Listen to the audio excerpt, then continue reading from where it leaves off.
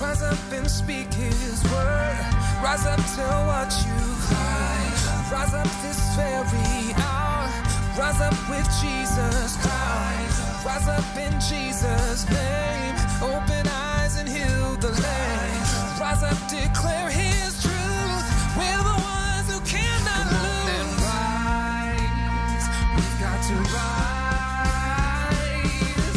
Rise up, do what he said.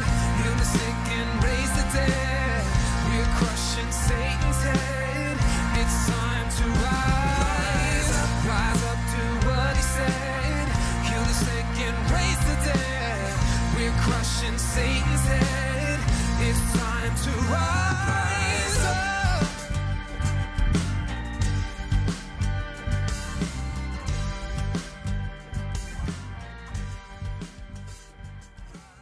Well, good morning once again. We appreciate everybody showing up today, and we are going to get right into the Word. Now, let me grab something here. See if it's here. Oh, there it is. There we go. Okay. I had it somewhere. Now, you can turn with me first to Genesis chapter 30.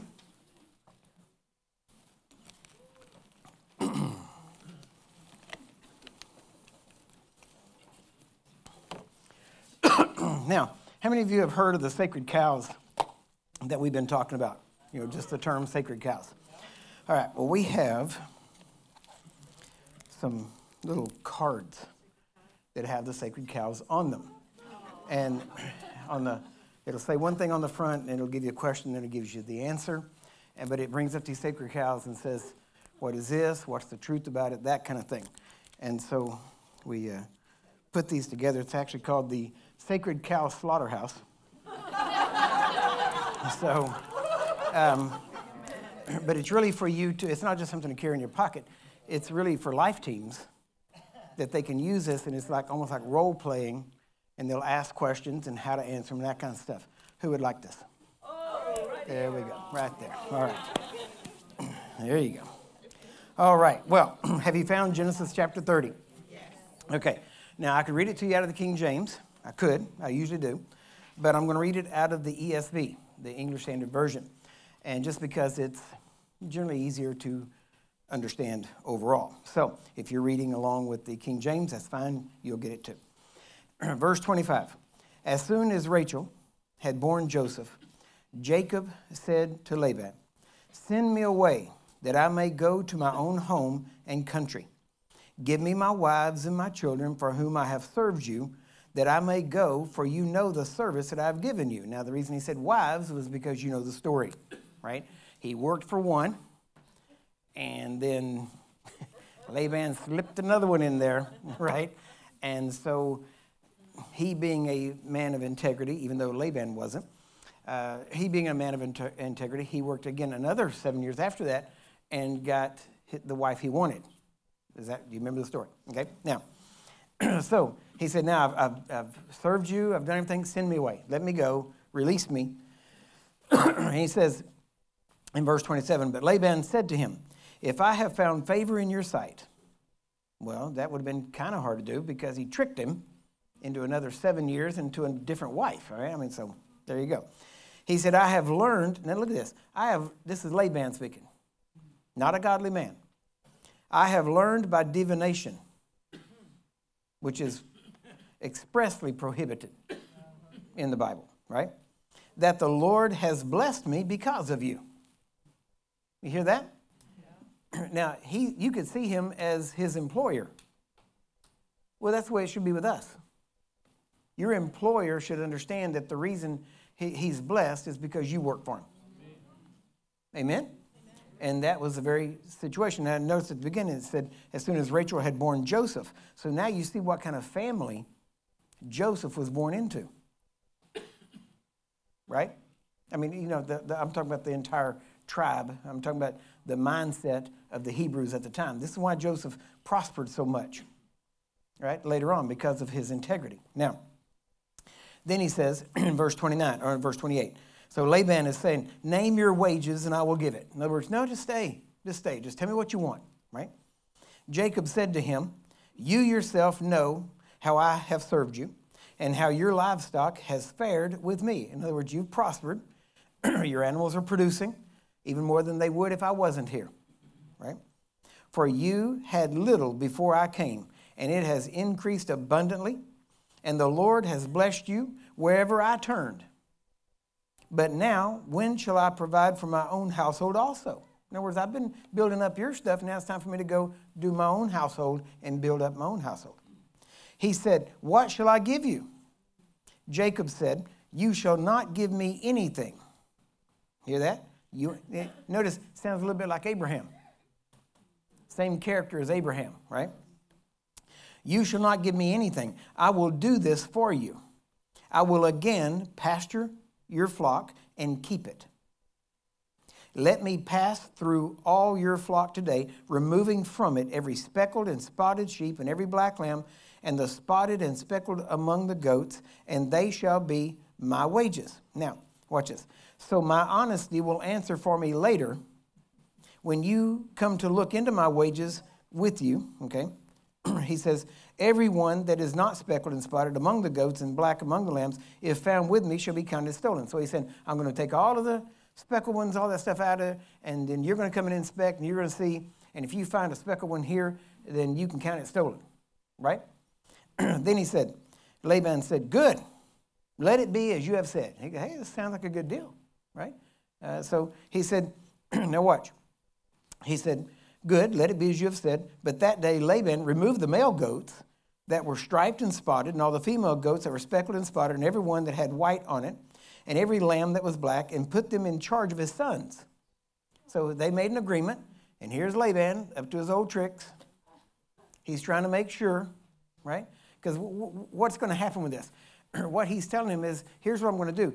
I'm going to remove all these spotted things, and then I'll have only these certain type of sheep and goats and all these things. And he said, and eventually, what's going to be my pay are going to be the spotted and striped ones, right?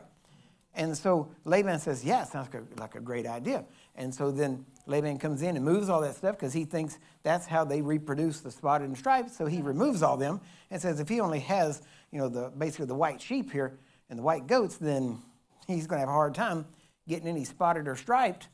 And he's going to have to leave here with very little, or he may even decide to stay here because he has nothing. You see? Real trickster. I mean, this guy just no good, right? So, but now the amazing thing is, it's amazing how people can think they can get over on the people of God. As if God isn't watching. God sees. He knows. Isn't that right? Now watch.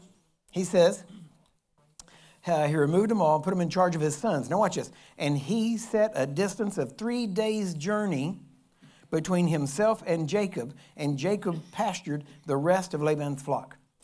So he made sure there is no way any of these goats or sheep are going to wander over, right, amongst the spotted and striped. So he moved them 3 days apart, right? So then, and he thinks, okay, I've hedged my bet here. This is going to be a good deal. Then Jacob took now watch this. Jacob took fresh sticks of poplar and almond and plane trees and peeled white streaks in them, because these are kind of dark limbs and branches. And then he would just cut some spots, and he cut out pieces of them, and it had white inside. And so now he's got what looks like spotted sticks, okay? Exposing the white of the sticks. He set the sticks that he had peeled in front of the flocks in the troughs. That is the watering places where the flocks came to drink. And since they bred when they came to drink, the flocks bred in front of the sticks, and so the flocks brought forth striped, speckled, and spotted. Now, I'm going to read the rest of it, but remember that. Just remember that. In other words, all these were all the same color, sheep, goats, all that kind of stuff, right? And all the others have been separated, and now they got these. And so here Jacob goes out, takes some sticks, cuts just little pieces out of them so that it is straight. He didn't peel them all together, right? Because he didn't want them all one color, right?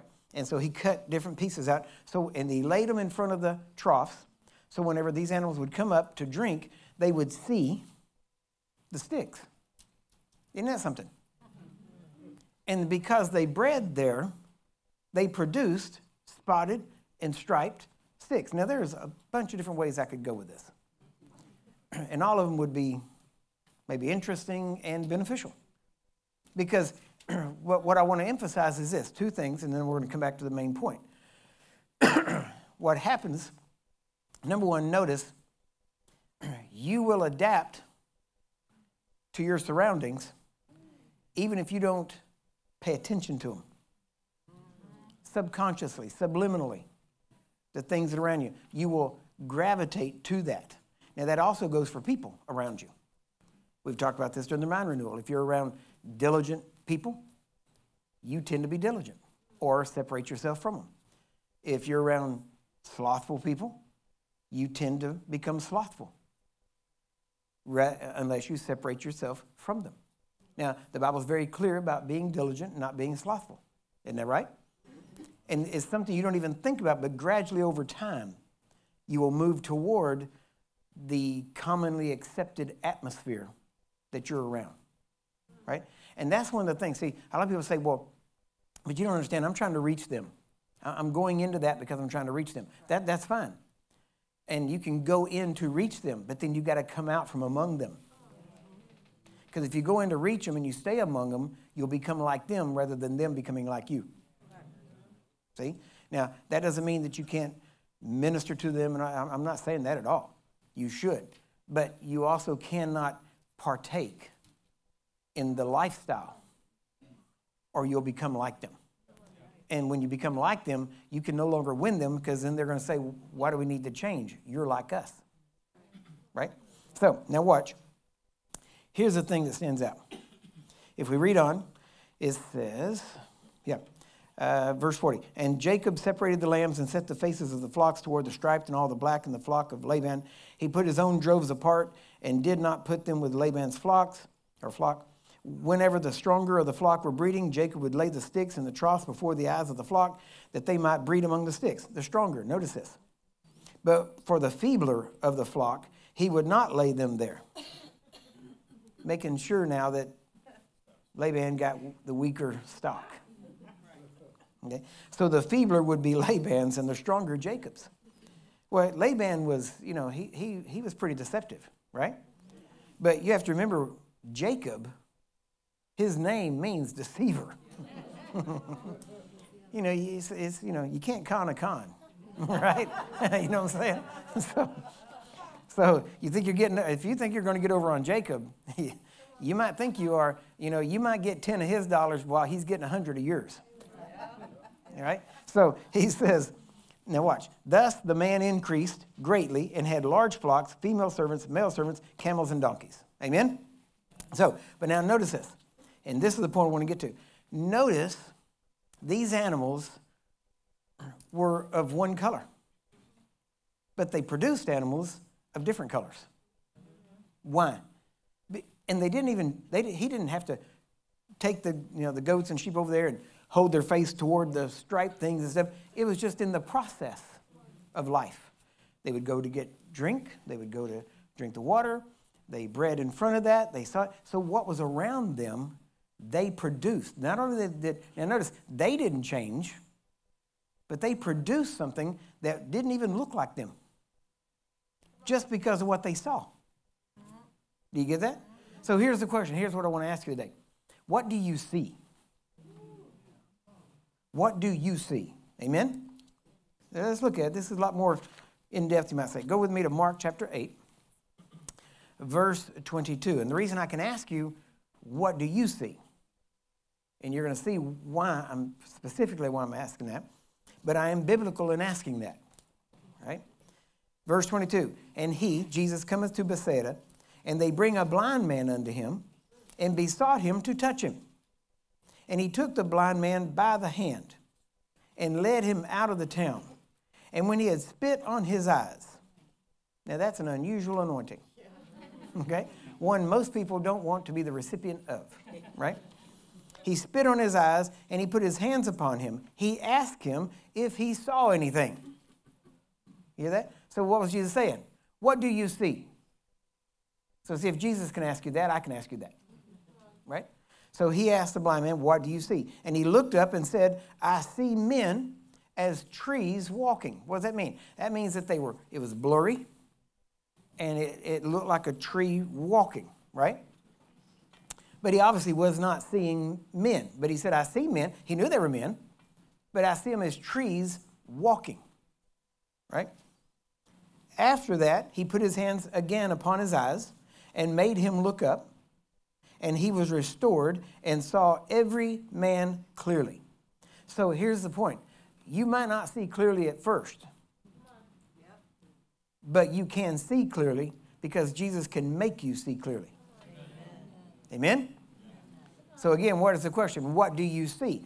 Because if you see things blurry, if you don't see things correctly, if you don't see them accurately, then you're not going to be able to respond to them accurately, and it will give you a wrong idea. I mean, think about this. What if he had walked off at that point? You know, and he would have lived the rest of his life with blurred vision, right? Jesus laid his hands on him again. Okay, now, notice he said in verse 26, and he sent him away to his house, saying, neither go into the town, nor tell it to any in the town.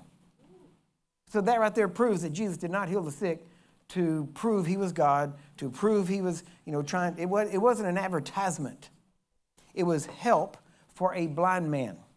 He wasn't trying to be anybody. You understand what I'm saying? He wasn't trying to gather a following. He didn't say, all right, Peter, get the camera ready. We got to get this on YouTube. We're going to have one shot at it. So I'm going to heal this blind man's eyes, and I want it uploaded real quick, right? The bag's a little low. We got to upload some YouTube, get some finances coming in here, right? Modern Christianity, okay? So let's go to Romans chapter 4. Romans chapter 4, starting in verse 16. Therefore, it is of faith. Now, you can go back. It says therefore, so you might want to go back and read what's before so you'll know what it's there for, right? So we're going to say, we're going to start in verse 16 just for sake of time. Therefore, it is of faith that it might be by grace, to the end the promise might be sure to all the seed, not to that only which is of the law, but to that also which is of the faith of Abraham. So notice now you got people, he's differentiating two kinds of people, people who were under the law and people who were of the faith of Abraham, right? Now, technically, we are under the faith of Abraham, right? We were never under the law. Now, notice what's amazing is you have Abraham, and the law, because of the covenant that God made with Abraham, he's making with Jesus, but Abraham was the physical representative at the time. The law came later through Moses because of the covenant he made with Abraham, but the law was to those who were under the law and not to those who had faith like Abraham. You see that? Now watch.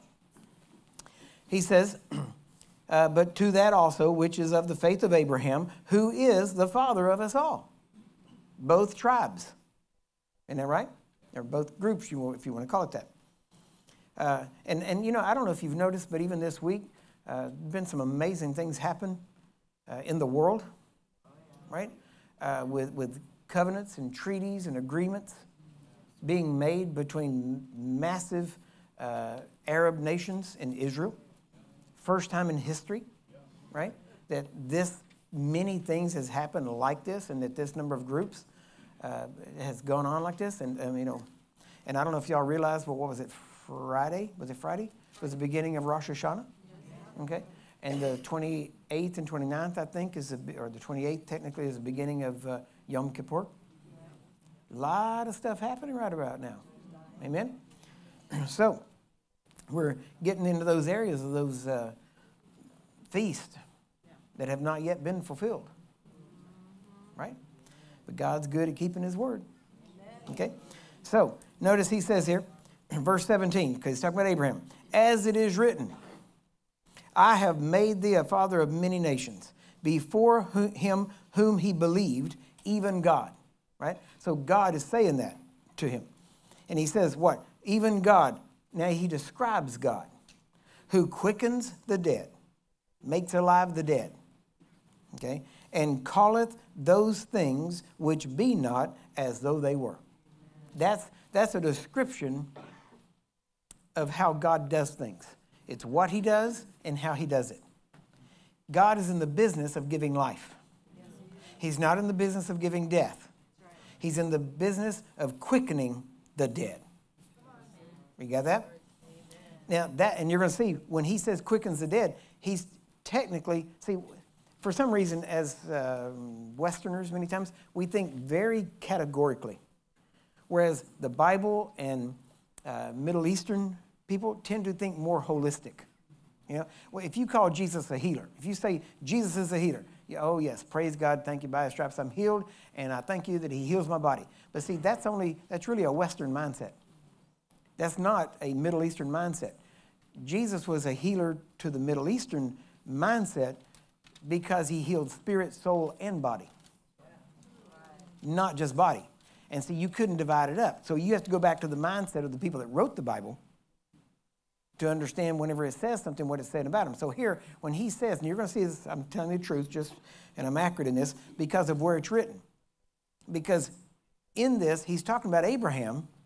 So when he's talking about Abraham, and it says, who quickens the dead, remember, he just said, he said, as it is written, I have made you a father of many nations. He said that before Abraham fathered any nations. So he was calling things which be not as though they were. So when he gives the description of who quickens the dead and calls things which not as though they were, he is describing what God does and how he does it, but he's also describing right then what God did with Abraham. How did God quicken the dead with Abraham? Well, it tells us right here, you're going to see it in just a minute, it says that Abraham's body was dead. Sarah's womb was dead, but God made it alive so that they could produce children, right? So if God says, you're the father of many nations, and your body doesn't function to produce that, you would rejoice knowing it's God, because that means he's going to have to fix your body. Do you see that? So if God gives a promise, and the promise doesn't look like where you are right now, rejoice, because he's got to bring it to pass, and he's got to use his power to do it. Amen? Now watch. And there's a lot more to this. I mean, this is... Okay. He says here, watch this. Who calleth those things which be not as though they were. Who against hope believed in hope, that he might become the father of many nations. According to that which was spoken, so shall thy seed be. So he was hoping against hope that God could actually do that and that it would come to pass. But notice he was hoping against hope. In other words, there was no reason for him to even think that was possible. But he decided to go, wow, is that? Now notice, he didn't say, but he had faith in a hopeless situation. They didn't use that word. He had hope. You have to realize that before you can have faith, you got to have hope. Isn't that right? These three things remain. Faith, hope, charity, love. Isn't that right? Yes. Why is hope so important? Because hope, I've actually heard it said this way before. It's a great way to describe it. Hope is the blueprint for faith. See, before you can have faith, you got to have a blueprint of what that faith can produce, and hope is that blueprint. If you don't have hope, you don't have faith. See, you can't have faith without hope, because faith is believing that it's going to come to pass, but before you can have that faith, you got to have hope that it's even possible for God to do it. Yes. And if you believe all things are possible with God, then you should have lots of hope. Amen? Yeah. Now, watch what he says. And he says, so shall thy seed be. So he was believing hope against hope. Okay, my seed's going to be like this, but yet the body doesn't work, so God's going to have to do something so that I can have seed to become great in the earth, like he said, right? Just putting it all together. Verse 19. Now watch this. Here's where you find it. This is what you got to get a hold of. And being not weak in faith. Not weak in faith. So if you're not weak in faith, what are you? Strong in faith. Okay, good. And being not weak in faith, now the King James says, he considered not his own body now dead. Now, maybe some of you have a different translation. If you go back to the original Greek, it actually Understand what it says? It doesn't actually say it that way. Actually, in the original Greek, it says he considered his body. Now, see, that sounds like the opposite, doesn't it? But if you look at the whole sentence, you'll see what it means. It says, because here it says, he considered not his own body now dead. But now notice, in the original Greek, it says he considered his body, but then gave no weight to it. Yeah, and okay, what does that mean? That means faith isn't stupid. Faith is not blind, right? Faith, faith is, you leap before you look. No. Faith has the blueprint of hope, right? So whenever it says, because in the King James, you could say that statement is still correct because he considered not his own body, now dead. In other words, he looked at it, he considered it, but then didn't give it any authority, any weight in his thinking. So technically, he considered not his own body. He looked at it, but then he didn't consider it. Does that make sense? Yeah. So it's kind of funny because between the Greek and the King James, both are right, even though they say almost exactly the opposite. Isn't that strange? Anyway, he considered not his own body, now dead, when he was about 100 years old. Neither yet, neither yet the deadness of Sarah's womb. So he took that into consideration too and didn't care. It's like, yeah, these are the facts, but God's above the facts. Amen? See, Christian science denies the facts. Christian faith recognizes the facts, but recognizes God's above the facts. Amen. And so he says, verse 20. Now watch this. Here's where you get down to it. He staggered not. We could even say he wavered not, right? He staggered not at the promise of God through unbelief, but was strong in faith, giving glory to God. Now notice, when you are strong in faith, you're going to give glory to God. And it says he was giving glory to God. How did he give glory to God? He had to give glory to God by saying, you can do this. And I believe you. And we're going to start making plans. And we're going to, and so he had to give glory to God, even though he had no physical evidence of anything. And we know it took a while, right, for the promise to come, because eventually they got tired of waiting and went toward the flesh and produced a son out of the flesh, Ishmael. And then eventually God gave the son of the promised son. Is that right? Yeah. Now, he says, he staggered not at the promise of God through unbelief, but was strong in faith, giving glory to God. Now watch, verse 21. And being fully persuaded. Not kinda, fully. What does that mean? That means there's no backing down, no backing off. You know what this means? This means that he spoke this out loud in front of people. He didn't wait for any evidence. He began speaking it.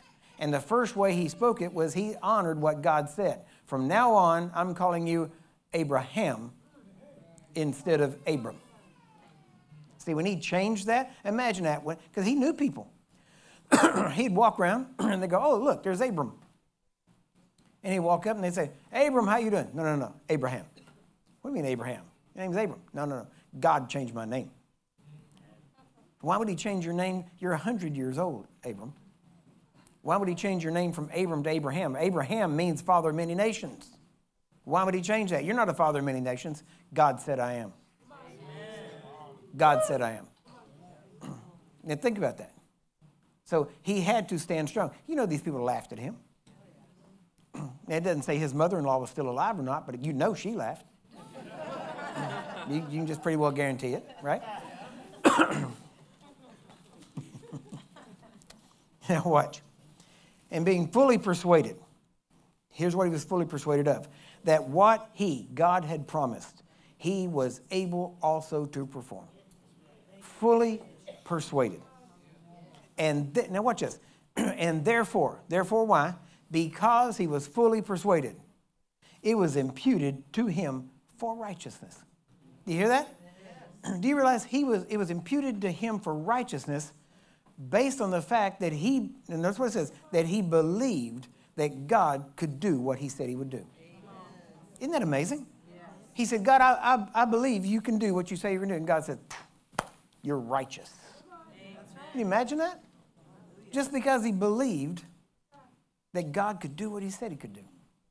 And it's funny because it shows some things, because he said, at one point, whenever he goes and tells Sarah, and he says, listen, here's what God said. We're going to have kids, so get ready. Right? And it said she laughed.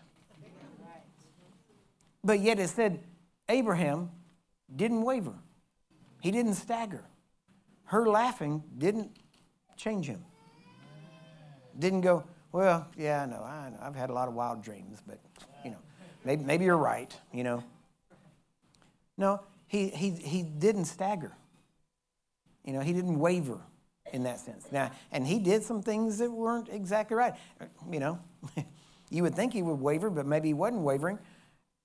But Sarah ends up saying, hey, take Hagar and have a kid. But he still didn't waver. So he still knew God was going to bring it to pass. It doesn't even say he technically believed that God was going to bring it to pass through Hagar. Well, that would kind of make you want to question his motives with Hagar. Hey, can we be real? Right? It's like, okay, if you say so. But God's still going to do it another way. See, there's a whole lot in the Bible. Amen. If you actually made a movie based on what the Bible actually says, it'd probably be R-rated. Especially if you did Samson's life. Right? Or David's. Either one. Okay? Now watch. It was imputed to him for righteousness. But now, notice what Abraham did. He was strong in faith. He didn't waver. He didn't stagger. He didn't stagger through unbelief. He was fully persuaded. I mean, he was, this thing was going to happen. Amen? And he says he's the father of us all. And then he says that we are to follow the faith of Abraham. Is that right? Yes. Do you realize that every time Abraham said, my name is Abraham, he was imitating God. He was calling things which be not as though they were. Now, if it didn't work, he was going to look real foolish. But when it did, he stood out as a giant of faith because everything was going against him. Amen? Now watch. Go with me to 2 Peter chapter 1. 2 Peter chapter 1. Starting in verse 3. According as his divine power hath given unto us all things that pertain unto life and godliness, through the knowledge of him that has called us to glory and virtue. Now, I preached on this last week also a little bit and touched on it. Whereby are given unto us exceeding great and precious promises. You hear that? Promises. Okay? Now, if you remember, now I have mine printed out like this. So it's, Romans 4 and 2 Peter 1 isn't on the same page in your Bible. Well, I had nothing to do with that. Okay? But if you could go back to Romans 4:21, it says, and being fully persuaded that what God had promised. So then you go down and read this, and it says, whereby are given unto us exceeding great and precious promises. So how did Abraham have a real, live, physical son? Because he believed God and believed that God could do what he promised. And now we've got exceeding great and precious promises. And we are to follow the faith of Abraham, which means Abraham was calling those things which be not as though they were. So Abraham was taking the promise and saying, this is now. This is true. God can do this.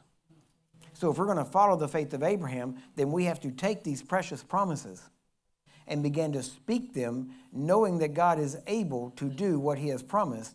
And by these precious promises, we become partakers of God's nature. And how do you become partakers of God's nature? Well, it's not just goodness and holiness. God's nature is to speak and to call things which be not as though they were. That's his nature. That's how he does things. So if you're going to follow the faith of Abraham, you're going to do things the way God did it and does it. Amen? Do you see this? So now we know that, as I said last week, all the promises are in him, yes, and in him, so be it. Amen. Right? So you can take any promise and begin to speak that promise. Now, you have to be fully persuaded for it to work. But the way that works, as you've even learned probably from the mind renewal this week, is that you begin to say it, and you might not be fully persuaded when you start saying it, but by saying it and meditating on it and saying it to yourself and saying it out loud, then you become more and more fully persuaded. That's right. That's why God changed Abram's name to Abraham, so that every time he said it, it would get stronger. But then as soon as he corrected everybody and said, I am no longer Abraham, I'm no longer Abram, if you call me Abram, I will not answer you. You will call me Abraham because God changed my name. And then he had to convince everybody that. And when they started, now after that, from then on, he didn't hear Abram anymore. Everybody started saying Abraham, Abraham, Abraham. And every time he heard it, he would probably stop and go, yes. I remember that promise. Yes, I am a father of many nations. God, you are. I mean, think about it. Every time he heard that, he probably stopped and glorified God, giving glory to God, strong in faith, glorifying God and saying, you are the God that keeps his promise. And I am a father of many nations. And I thank you that you said my seed will be mighty upon this earth. And I thank you for it. Think about that. Every time somebody said that would be cause for him to stop and give praise to God. And then try and go, yes, you called me? What'd you want? Right? And so just think about the life that his whole life had to change. In the sense that of what people were calling him and what he said and all these different things going on. Now, notice, whereby are given unto us exceeding great and precious promises, this is 2 Peter 1:4, that by these you might be partakers of the divine nature, having escaped the corruption that is in the world through lust. Now notice, by doing this, you are escaping corruption. You get that? You're escaping corruption. And beside this, giving all diligence, add to your faith virtue, to virtue knowledge, and to knowledge temperance, and to temperance, which is self-governance, okay? Patience, and to patience godliness, and to godliness brotherly kindness, and to brotherly kindness charity or love that gives without thinking about getting back. For if these things be in you, now listen carefully, and abound, they make you that you shall neither be barren nor unfruitful in the knowledge of our Lord Jesus Christ. Now many of you, if you were here last week, you heard this because I actually taught on this whole thing. But look at this next verse, verse 9. But he that lacketh these things is blind. Now we're back to seeing something. Do you see how that comes right back into it? Yeah. What are you seeing? What do you see? Right? You're blind. Now watch this. And cannot see afar off. Now that takes you right back to the man that saw Ministries walking. Couldn't see afar off. Why? Because everything was still blurry. Right? Now watch this other part. And, so that means with this, not, oh, also you might be this. No, it's this and this.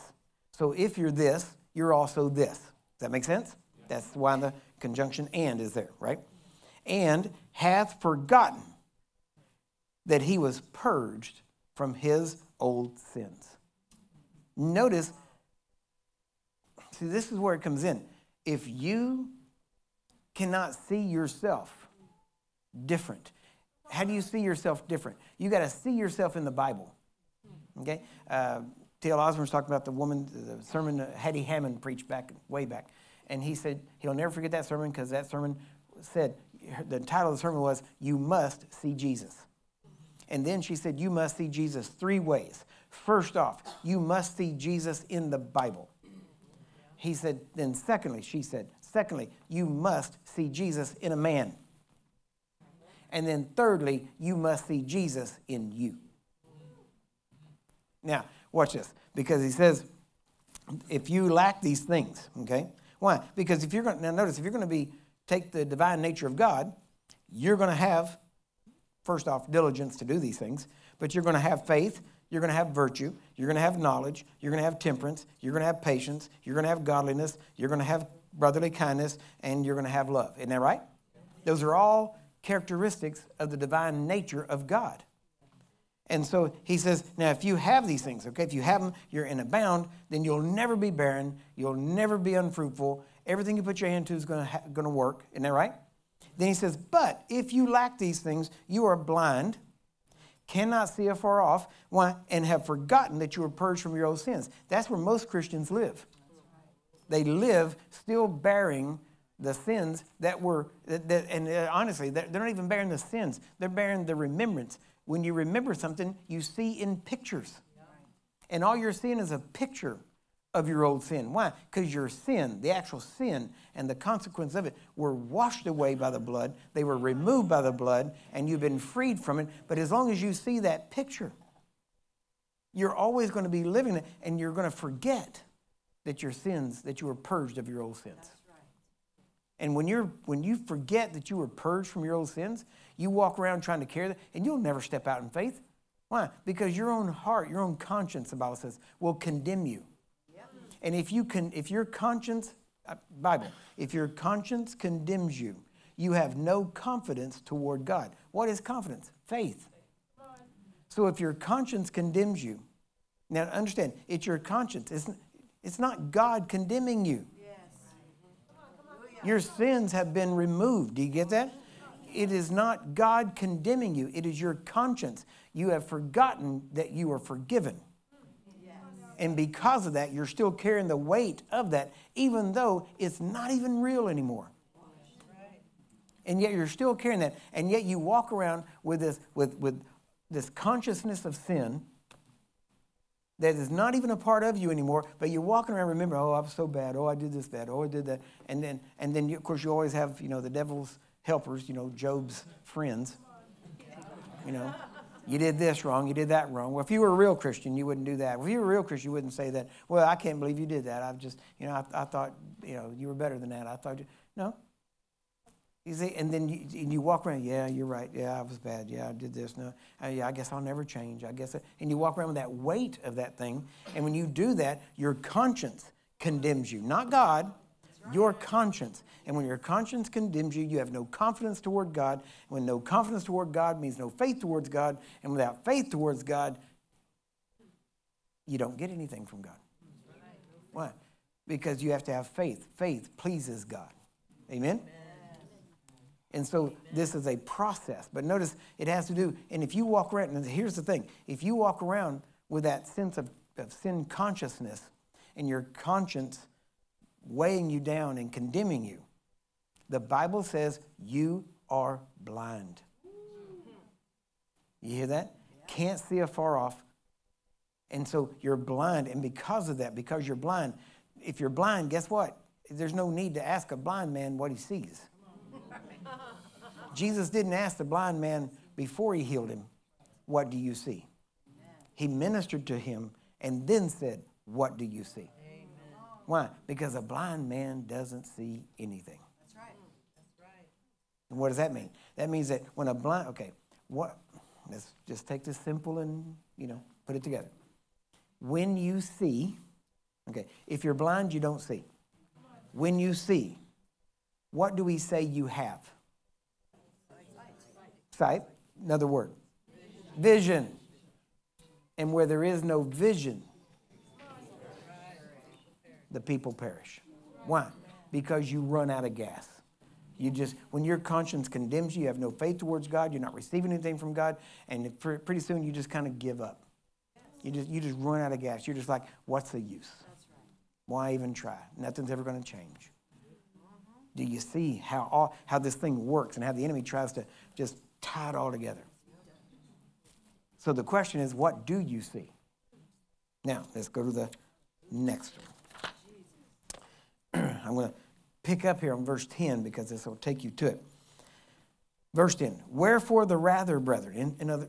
When he says wherefore the rather, what does that mean? Okay, besides that, rather than that, do this. Isn't that right? We were talking about that, but rather than being like that, be like this, Rather, brethren, give diligence to make your calling and election sure. So now there's something to that. If we have to give diligence to make it sure, then there's an aspect of us in this. See, we have to realize we are co-workers with God. Yes, we are. Not just when we lay the hands on the sick. You know, when I'm co-working with God, I'm going to lay the hands and he's going to heal them. No, no. In every part of your life, in every part, God, you're a co-worker with God. You're a co-worker with God to build your life into a better life, into being, I don't want to say just a better person. I'm not talking about just being a good person or a better person. But I'm saying when I talk about building, being a co-worker with God, the Bible says you are his husbandry. That's an old English word. It means you're his garden. In other words, he's planted his word, the seed of his word into you, and he wants to cultivate it and bring it out. And when that seed grows up, you look like Jesus because the word is Jesus, or Jesus is the word made flesh. So all of these characteristics are in there, and God is trying to help and grow these things up. So you have to be a co-worker with him and actually bring these things into your life. You're not going to just sit back and go, well, okay, if God wants it to happen, it'll happen. No, if that were true, you wouldn't have to give diligence to anything. But over and over again, we're told, give diligence. Be diligent. Amen? To make your calling and election sure. For if you do these things, you shall never fail. Wow. Now, you talk about an exceeding great and precious promise. Can you imagine? What would you do if you knew you could not fail? Now, think about that. What would you do? I mean, think about it. Now, I'm not talking necessarily about being stupid, but how many of you know faith sometimes looks stupid until it comes to fruition, comes to pass? You know? And again, I don't know anything about stock market and stuff. I mean, I've looked at it before, but never been involved in it. But imagine if you had this stock that, wherever it was at, it was just low, bottom. And you look at it. I mean, let's say you're reading it and it just stands out to you. And you go, you know what? I'm going to put X amount of dollars in there. I'm going to put $500, $5,000, $10,000. I'm going to put whatever. I'm going to put money in there. And everybody would laugh at you. Are you kidding me? That thing has been dropping. It's, we're not even sure it's at the bottom yet. And you put some money in there. Guess what? You putting money in it will make it come back up. Right. Why? Because whatever you do shall never fail. Right. Think about that. You can go in there and look at that and go, okay, show me the worst thing you got, and I'll make it good. Why? Just because I'm getting involved. Now, I know that sounds crazy. And that would not be advice that your stockbroker would give you. Right? Here's what I want you to do. Go home and look for the worst possible stock, and we're going to dump all your money in it. Right? That's not what you're going to hear. Okay? But if you know that God is with you and that whatever you put your hands to is blessed, then you start realizing, just like we read with Jacob and Laban, I know my business, my flocks are blessed because of you. And so you start to realize, okay, he said, if I do these things, I shall never fail. Isn't that right? Okay. Then he says, watch this. Verse 11. For so an entrance shall be ministered unto you, given unto you. You'll have an entrance, right? Abundantly into the everlasting kingdom of our Lord and Savior Jesus Christ. Wherefore I will not be negligent to put you always in remembrance of these things, though you know them, and be established in the present truth. Yea, I think it meet or right, as long as I'm in this tabernacle, he's talking about in this body, to stir you up by putting you in remembrance, knowing that shortly I must put off this, my tabernacle, even as our Lord Jesus Christ has showed me. Moreover, I will endeavor that you may be able, after my decease, to have these things always in remembrance. In other words, I'm writing this stuff down, I'm passing these things on, so that I'm so committed to reminding you. Think about that. To reminding you. People say, man, I wish you'd give me revelation. I'm tired of hearing the same thing every week. And yet here's Paul saying, or Peter saying, my purpose on this earth is to continue to remind you of these things. And matter of fact, I am so committed to it that I'm making sure that even after I die, you will be reminded. Right?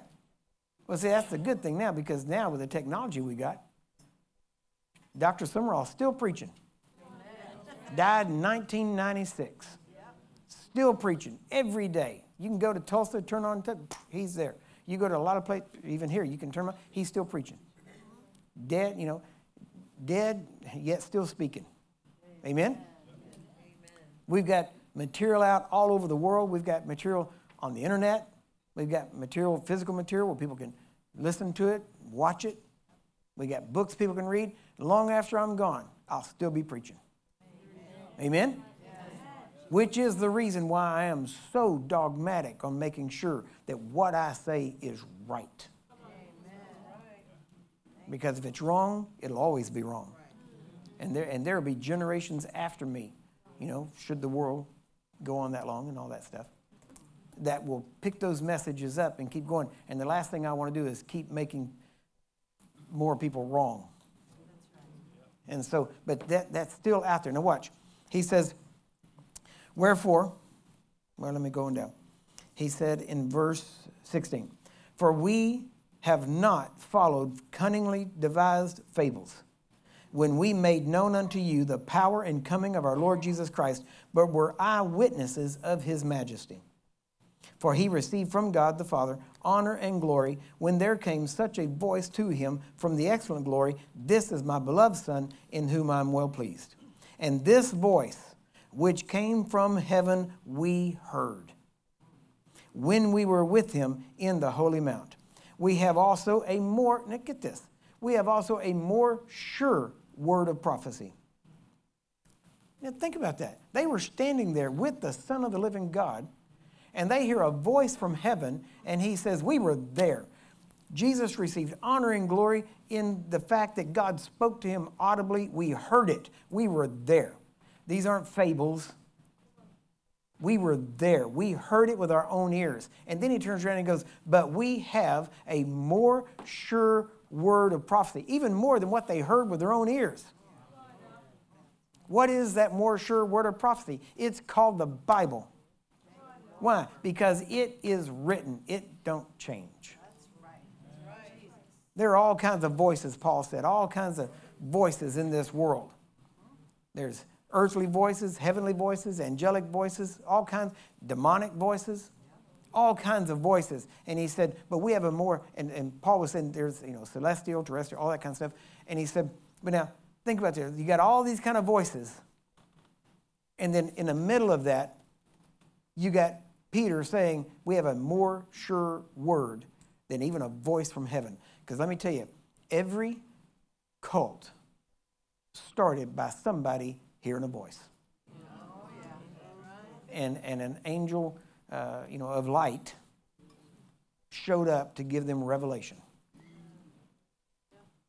And so we have to make sure that, and people think that hearing a voice is the ultimate. If you hear a voice, man, you must be spiritual. No. Reading this word, believing it, acting on it is the ultimate. Amen. You will not be deceived if you do that. Amen? And then if you hear a voice, and you could, but if you do, it will align with this, or you completely disregard it.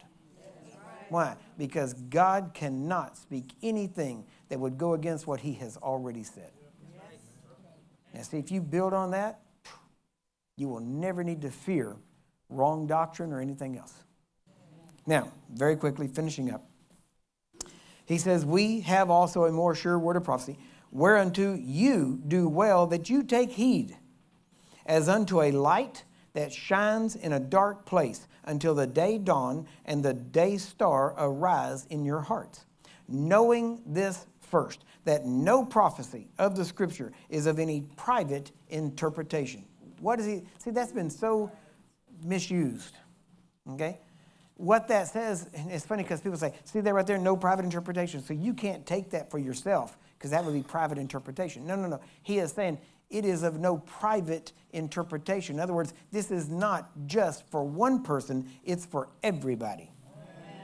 Amen. Go back and look at the context and look at the words used. Go back, study go into your concordance and that, and look up the Greek words. He is not saying that you can't take these promises and live them. He is saying no one has a right to cut you out of a promise. Does that make sense? So, it says, for the prophecy came not in old time by the will of man, but holy men of God spoke as they were moved by the Holy Ghost. So here's the questions. What do you see? Because what you see is what you say. And what you say is what you will produce, right? It's what you'll have. So what do you see? I can tell what you're seeing by what you're saying. So the key is, what are you saying? Because what you're saying reflects what you're seeing. Because all words is what you're trying to describe in detail what your mind is seeing. And so if you see everything as bad, then you're going to say, and what's going to come out of your mouth is things that are bad. And you can have two people, like we said this week, you can have two people in the exact same circumstances. And one will say everything is horrible, and the other will say, man, things are great. And you can look, this isn't just spiritual, right? Yeah, I mean, it is definitely spiritual, but it's not just spiritual. You have to realize there are investors. Let's take it back to the world of finance. There are investors out there right now. And you got some of them that are so afraid, some have even committed suicide because of the things they lost and that stuff. Why? Because you know why? Because they could not see afar off. All they could see was a short term. And the ones that could see long term, they're like, oh man, you know what that means? It means I can buy more stock. It gets cheap. When it gets cheap, you can buy more. And people say, well, you're stupid putting your money in there because look, it's going down. No. You got people that see it and go, oh, it's terrible. Get your money out quick. And then everything starts dropping. Then the others are standing there going, this is great. This is the time. And every time like this, every recession where you see the stock, all that, you go back. There are always, when it comes back, and it always does, you what? You go back and do your research on the times this has happened. There has always been an abundance of instant-made millionaires. Right after that. Now, I'm not telling you to go invest in the stock. That's none of my business, and I don't care, and I don't have any in there, so I got no vested interest in it. I'm showing you that you can have people. There are people out there right now in the business world. Some are going, oh my, what are we going to do? What are we going to do? And we got to withdraw. And you got other people out there going, oh man, what am I going to do? There is so much opportunity here. I cannot believe it. And so you have two people in the exact same circumstances seeing exactly the opposite, right? And now, as people of faith, we should be positive. Amen? That's just how we should live. And we should see long term, because we're not blind. We remember that we have been purged from our old sins. Our conscience is clear before God. It's clear before man. And we have faith towards God so that we know if we put something toward anything, we put our hands toward it, it's going to be blessed, it's going to prosper, and we're not going to lose it. Amen? Amen? But you can listen to people, and you know, okay, it's called the news. Not the good news, news. And if it's not good news, it's going to be bad news. Why? Because if it bleeds, it leads.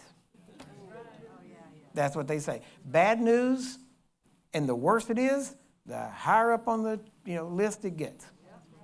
So don't turn on the television thinking they're going to tell you what's actually happening. Right? What they're going to tell you are the things to get you, oh, I can't believe that's happening. I got to watch more. I got to see where this is going. This is terrible. And their whole point is to get you hooked so that you're watching it. And then they want, because now you're seeing, and they're going to taint how you see it.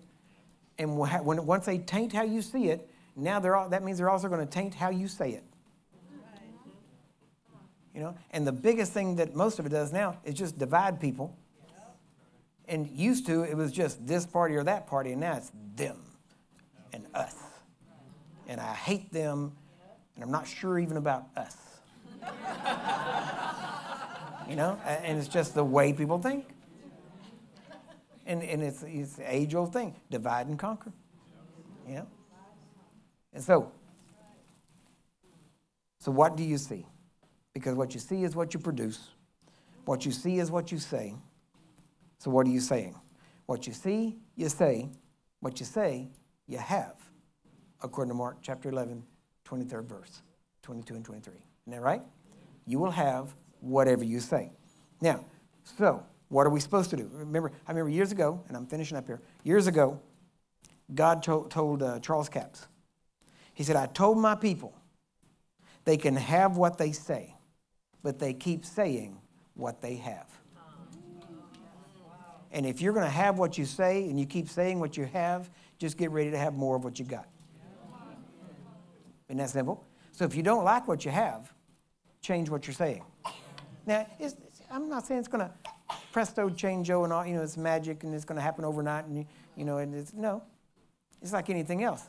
The Word of God is a seed, and it grows, and it starts. And at first you see it, and you see it start to bulge up the ground, and it breaks through, and then you see the leaf. So it takes a while. It takes time because you're having to turn this thing around, and it's been going, it's like a fast train. It's been going a long time, and it takes a while for a fast train to slow down and turn around.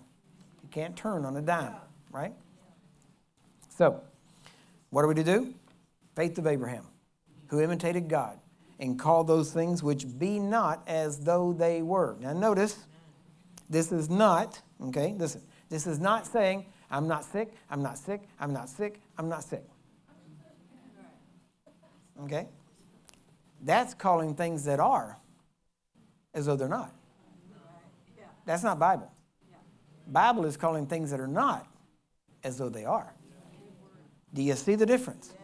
See, a lot of people think, they really do believe that by saying, I'm not sick, I'm not sick, I'm not sick, I'm not broke, I'm not broke, I'm not broke, they really think they're doing the Bible. And they really are doing the exact opposite. And then they go, well, that stuff doesn't work. It does work, and if you'd work it, if you would do it right, it works, right? And if it's not working, that should be the first clue you're not doing it right. Right? Why? Because if it's of God, it should work. Because what God does works. Amen? So, finally. So what would you say instead? By his stripes, I'm healed. No matter what. No matter how you feel. No matter what the doctor says. No matter what. Now, I'm not telling you what to do and what not to do as far as, treatments and all that. That's all up to you. That's between you and God, you and your doctor, whoever you are. Sometimes some people's God is their doctor, but that's a whole nother sermon at some point. But all I'm saying is that if you're going, look, if you're going to be Christian, then do Christian stuff. Amen? I don't get it. It's like people, they want to call themselves Christian, and yet they want to do Buddhist practices. It's like, if you're going to do it, do what you say you are. Right? But I want to be with this group, but I don't really agree with them. Then why do you want to be a part of that group? Right? So just do what the Bible says and do it the Bible way and watch it work in your life because the Bible works. God didn't give it to us just to, well, that's a nice book. No, he gave it to us. This is an instruction book. It's an owner's manual. Right? And tells us. He made us. He knows how we work. And so the first thing we should look at is it working? If it's not, let's change it. Let's find out where we're messed up. Because this book ain't messed up. Why? Because this is the literal, the infallible Word of God. Amen? Amen. So what are you going to do? You're going to call those things which be not as though they were. And when you do, you're imitating God. And we have the example of Abraham. We have the example of Jesus doing this very thing. I mean, he spoke to a dead man and said, come forth. That makes no sense outside of faith. Right? So we can do all these things, but at some point we have to actually do these things. So really it comes down to now, bottom line is, what do you see? Because what you see is what you're going to have, because that's what you're saying, as we've already said. So you've got to decide what you're seeing. Now, you can look. You can turn on the TV and you can see a bunch of stuff. You can go on YouTube and see a bunch of stuff that's going on. And that's what you'll see. And when you see that, you're going to say that. Or you can get in this book. And you can see the invisible. Why is it invisible? Because it's not seen here yet. It tells you about it here in words. And then whenever you take these words, but you see it in pictures, you take these words, it'll form a picture. That's called hope. That's the blueprint. And once that picture is formed, bless God, by his stripes I'm healed. What would I look like healed? Oh, this is what I would look like healed. I would actually be walking around this way. I wouldn't be walking around this way. I would be doing this. I wouldn't be doing that. And you start to get that picture in your mind and in your heart of what you would look like well. And then you start saying, you know what? By his stripes I'm healed. Bless God, by his stripes I am healed. Bless God. And then somebody goes, well, how you feeling? Bless God, by his stripes I'm healed. Well, I didn't ask you that. I asked you how you feel. Well, what does that matter? What matters is what this said. Why? Because I'm looking at the invisible. That's right. And when I look at the invisible, the impossible becomes possible. Yes. Amen? Amen? And that's how faith works in a nutshell. But you got to change what you see. Because if you don't change what you see, you're only going to keep seeing the same thing that you've been seeing. Amen? Amen? But if you change what you see, you can change what you see. There you go. How's that? Okay. Deep thoughts. All right? Y'all get anything out of this today? Well, we're going to stop right there. Hey, guys. Hey, I just wanted to welcome you. I'm Curry Blake, General Overseer of John G. Lake Ministries. We are so glad that you have decided to take the step to investigate life teams, becoming a certified divine healing technician, getting plugged in and taking the responsibility to enter into the life that Jesus has actually died to give us. So the next step now, since you've come this far, is to simply sign up. That's how to get started. Just sign up. And when you do, now you're going to go ahead and check your email box, and you're going to get instructions on how to become certified DHT, how to start a life team. But, you know, and maybe some of you are already within JGLM and you're already a leader at some level, and you're saying, okay, why do I have to do this? Well, it's very simple. We're putting everybody into the same system so that it works like a well-oiled machine, like we've talked about, because we want to make sure everything is working very well together. So if you are an existing leader within JGLM, we can tell you nothing's going to change. We're just gathering the information so it's all in one database, and we are going to be able to communicate with you a lot better. This is going to really solve the communication problems that we've had over the past. But this is a new day, and you get to get right into it. So sign up, do it now. Don't wait, do it now, and then check your email box. It's just that simple. So listen, I really appreciate this. Jesus appreciates this because you're plugging in and you're wanting to take responsibility. So I look forward to working with you. We're going to have a great time advancing the kingdom. God bless you. We would like to thank our partners and friends for making today's broadcast possible. If you enjoyed today's message or would like more information and resources, please visit our website at jglm.org. Rise up and heal the hurt. Rise up and be the light. Rise up and fight the fight. Come on and rise. We've got to rise. If you are considering partnering with us and would like to support our mission, please visit jglm.org/partners. Proceeds will go toward the cost of the television broadcast and our mission work around the world.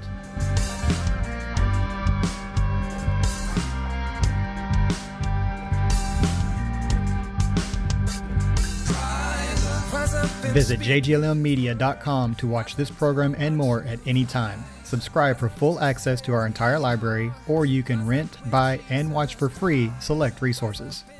With over 700 hours of teaching to watch and more being added, we've got your needs covered. Declare His truth. We're the ones who cannot lose. Rise. We've got to rise. Rise up, do what He said. Heal the sick and raise the dead. We're crushing Satan's head. It's time to rise. Rise up, do what He said. Heal the sick and raise the dead. We're crushing Satan's head. It's time to rise.